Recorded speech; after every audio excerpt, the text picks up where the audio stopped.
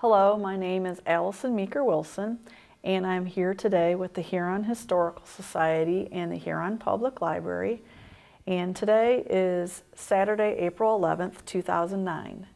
I will be interviewing my father, Dr. Gordon Meeker, for the Huron Oral History Project. Hello, Dad. Hello. This is Gordon Meeker, and he is a descendant of Aaron Wright Meeker, who owned property on the east side of town along the lake that eventually became Old Homestead and Chaska. And I guess one of the things that I've always known that was important to you growing up was that you had a lot of memories of school, and you always had favorite teachers and principals. And I was going to ask you just to tell me about going to school in Huron. Where did you go to elementary school? Well, there was only one elementary school. And there was only one school altogether. And that was on this property that we're sitting on? Yes. Was it two buildings, one building? This was first grade. Where I'm sitting now is the first grade. And so you went to first grade here? You're right. Did you go to first grade before or after you had scarlet fever? Well, I started school and got scarlet fever the first couple of days in school. And so when you had the scarlet fever, you were quarantined and you had to leave? Quarantined. So you ended up coming back and doing first grade again? Right. Okay. Do you have any memories of any particular teachers from your younger years or a principal? Well, we had a Miss Carter, a woman who was about ready to retire. They used to come in from Sandusky on the streetcar every day. She went back and forth to Sandusky. And I don't think she ever drove. So that was going back and forth along Cleveland Road there was all she saw. And so would you have her for more than 1 year? Like, would you have the same teacher no, many we years? had just one teacher. Okay. There was, if you had a problem with learning, there was another teacher, but I never got involved. How about the fact that you were left-handed? Was that a problem for the teacher? Well, they made it a problem. It wasn't a problem for me, but you had to get permission to continue on. To stay left-handed, I had to get permission from the county superintendent. Okay, because I know your friend Yvonne Slaker, she ended up being, she did become, Switch. She switched. And the reason you didn't have to switch is because of the scarlet fever and some after effects of it. I don't know what the reason issues. would be. They just allowed me to go ahead. Right. How about any principals that you remember? Was there a Mr. McCormick you used to talk about? Well, that was high school. Oh, that was high school. Well, he was the head of the schools. There was a Mr. Wigley. When I first started, there was a Mr. Wigley. He lived up in a house not far from here. And he was married to one of the Fry girls. So you didn't really have a superintendent because the school system was so small. What was a graduating class size? Well, we had 30. You had 30? 30, yeah. And you graduated in 1943? 43. But you didn't actually get to graduate with your class? No. In 1942, I went in the service and was gone for four full years. And so how were you awarded a diploma? Did you come back to a ceremony, or was it mailed to your mom while you were? Well, our class has reunions, and there are people there that I don't think. So they're included in the class, they're but they included may in the not class, have ever. But I don't know if they ever graduated. So was the diploma just given to your mom, or did they wait for you to come back to give you the diploma? Well, now to explain, I had gone to, wait, am I right? No, now I got to figure this out. Oh, that was in that was in, I'm thinking of college now. Okay. We're going to take a little break to adjust your microphone, and we'll come right back. Another question that I'm puzzled about is you actually grew up in Milan Township, but you attended Huron schools. Was that the norm? Or did it have to do with transportation? Well, a series of various things.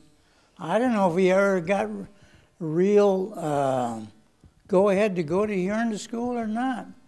But the school my mother went to was right there at Scheid Road, and that was a division between Huron and Milan school districts. And that was just a few yards from your house? Right, right. Okay. And then do you think transportation, like how you could get to school, played into it also? Well, my father drove the school bus, and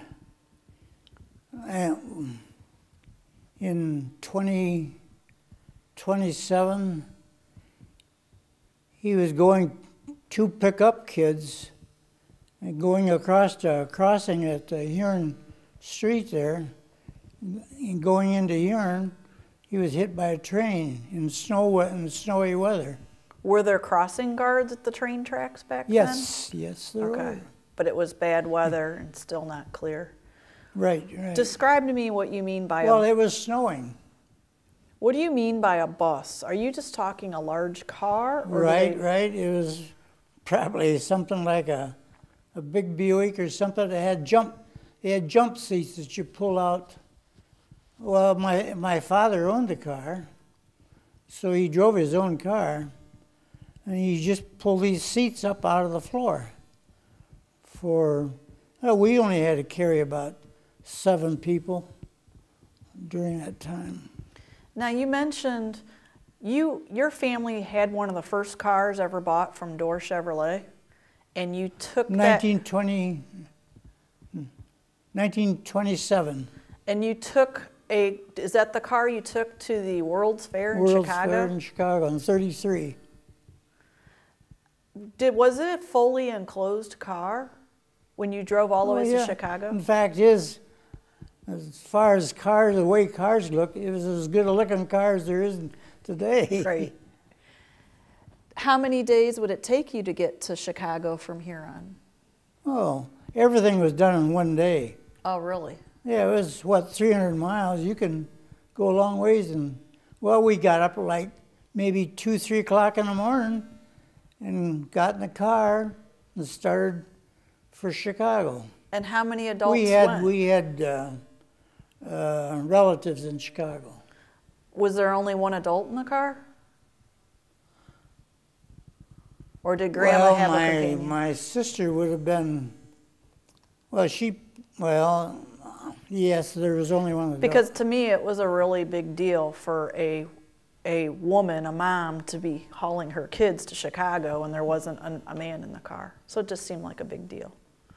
Now, when I remember about the time when you got scarlet fever when you were little, there's a picture of you standing on a humongous boulder in Huron River. Is that where that's at? No, that was down along the beach, I think. So there were very large boulders? Right. Because this was mammoth. Right. Would you, when you say down along the beach, I'm sorry. That was the Huron River. Okay. That was the Huron River. Were there large boulders? Is that what Camp Boulder got its name from? It was unique. It was kind of a unique river in the sense that I thought it was one of the few rivers that had these large boulders like that. In the world, I'm talking about. Probably had something to do with the glaciers. Right. Another big memory you always tell people about, especially when we go to the Invention restaurant, is that you met Edison when you were a young boy. I met Edison and Henry Ford. And that was in the Village Square in Milan? Well, we knew they were coming, and I set the third step up on the present Milan library and saw Edison and Ford come along the Invention there, the restaurant. And then your mom was best friends with his niece, which was Homer Page's wife or daughter? Homer Page's daughter? Homer's, well, it'd be daughter, yeah. And they used to ride into Huron on horses? Yeah, they were horseback. It was about three miles on horseback to school and away back from school every day. Another thing I wanted to mention was in the 60s, when I was born, I remember the 69 flood. Do you recall a lot about the 69 flood? How did it affect our family?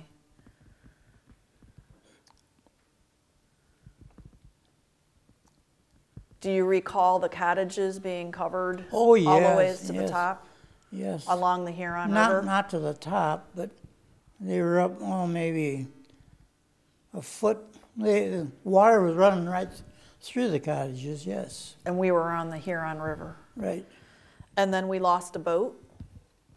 And the story I remember, Grandpa Batch used to say that he found parts of our boat along the beach in Old Homestead that had come up the river, but he never wanted to tell you. Well, I don't. And besides that, we'd already claimed insurance on it. Did you invest at all in urban renewal? Were you interested in having a business during urban renewal in downtown Huron? Not in Huron. Oh, no? No, I went to Sandusky right away. I didn't know if you had an investment there.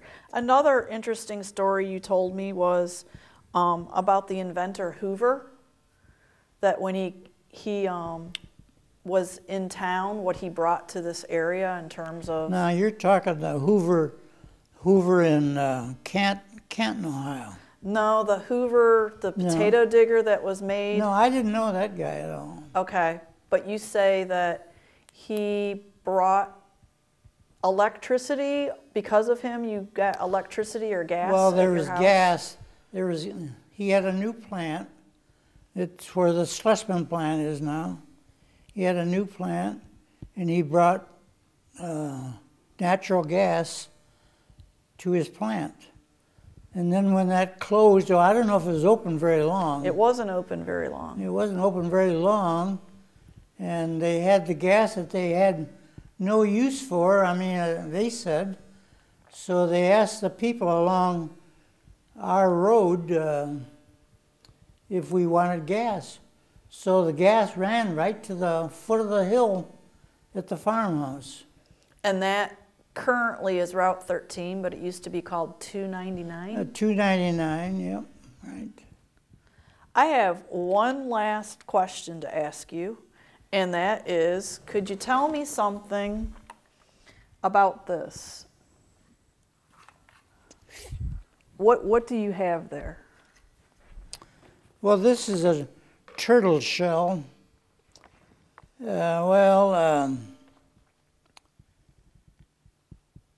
Ham Stowe, who lived right across the road, found this turtle, and the turtle had the initials. Now I got to read. Yeah, I actually have it. It says 1904 on the turtle shell, with the initials of a cool boy. Yeah, Albert Cool and Ralph Rose Kelly. And Ralph Rose Kelly, of which your mom was a Rose Kelly. My mother was a brother. So they put initials in it, and they re-released the turtle, and you got the turtle back. In 1940. In 1940. So you put your initials in it. And I put my initials on it. And you used your dental tools to put your initials in it. You re-released the turtle, And 40 years later, we got the turtle back after it was found with all these initials on it. Right, right. And so you thought it was really important, so you mounted it and displayed it in your house. Well, that's sometime later I did this. And of course, to make it so that you could read it easily, I made it so I could turn it upside down. And the other thing you used to display in the house when I was little was the arrowheads. There was a lot of arrowheads. Yeah, there were a lot of arrowheads. Well, you could go back toward the Huron River there and sit down under a tree and maybe play around in the dirt a little bit, and you would find bits and pieces of arrowheads. Yep. Well, thanks, Dad, Okay. for sharing your stories.